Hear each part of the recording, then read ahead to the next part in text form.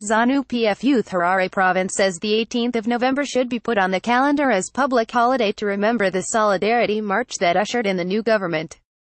Zanu PF Harare Province Youth's chairman Cde Godwin Gomwe told ZBC News that the 18th of November, a day which saw millions of Zimbabweans march in solidarity to push the former president to resign, should be declared national holiday.